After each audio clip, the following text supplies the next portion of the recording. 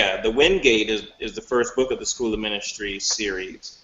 So it really kind of hashes out Ziv, who's the main character, his plight in life, and how his parents were murdered by the age of 6, and he was a foster child going from home to home. Always felt like he was looking for his place in life, and he had gifts. He can see demons if he closed his eyes. If they were around, he can feel them in his body. He could just feel their presence and sense them being there. And he just didn't know what that meant. Didn't know if anybody else had the same same gift or not. And he was early on in the book, first chapter. I kind of throw everybody right into the story from the beginning. By the second chapter, you really kind of see his journey. He meets an old love of his life named Stephanie.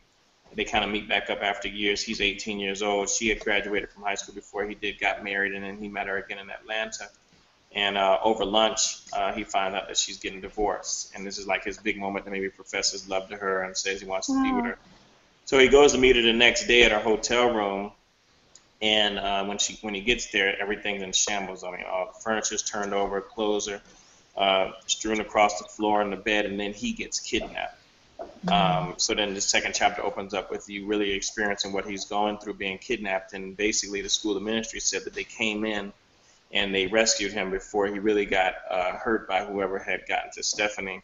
And really what they do is they're trying to recruit him because they know he has gifts. They've been watching him for a while, and they really just want to kind of use him as part of their team to hunt down evil and defend the weak. And they say that if he does join them, then they will be more than happy to help him look for Stephanie. So there's a lot of, does he trust them? Who is this group? Is this the truth? But at the end of the day, he's never been a part of something that's big, so he does have a longing to do that, but also he wants to find Stephanie. So if he can use it to his advantage, at least skate it for a while, get Stephanie and get out of there, that's kind of where he'd like to go. So